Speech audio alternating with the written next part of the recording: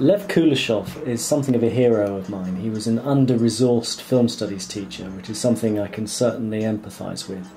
And he came up with the idea in the early days of the Soviet Union as a film teacher that editing was absolutely key to creating meaning.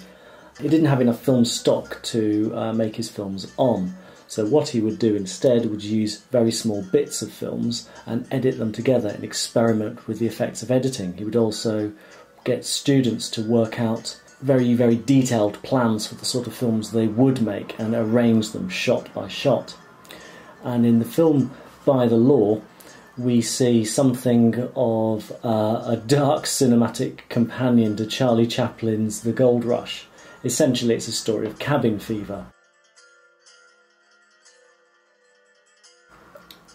In this sequence here, one of the residents of the cabin has finally lost his marbles and goes on a massacre. And you can see from the way that this is structured, it's highly dependent on editing.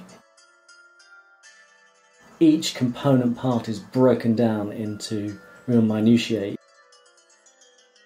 Even the point where he flips the woman round is broken up into 3 separate shots.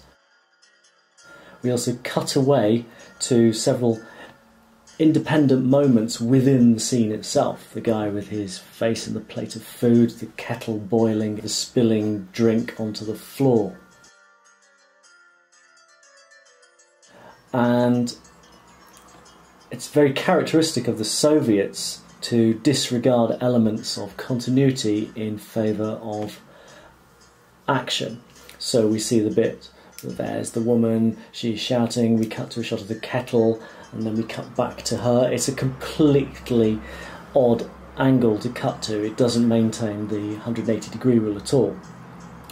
But all of this, the way that the scene is carefully structured in advance and then controlled in the editing, which is all organised, is a big influence on Hitchcock. And we can see in this sequence from Torn Curtain the same principles at work. It's Hitchcock, so it's typically based on shot reverse shot, more so than Kuleshov does.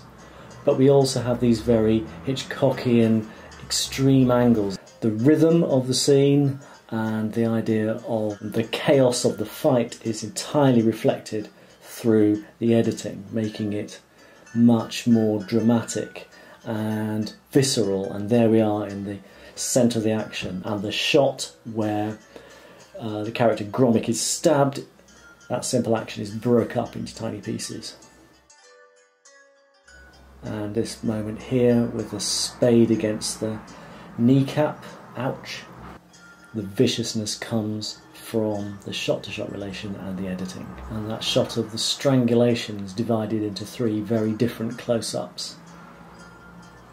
Hitchcock doesn't follow the typical Hollywood pattern of a master shot and then cutaways to 2 or 3 other shots, usually medium close-ups. No, he is entirely worked out the shot order in advance. He doesn't need a master shot. It's all a series of close-ups. Here we are, right in the thick of the action, right in the middle of the struggle.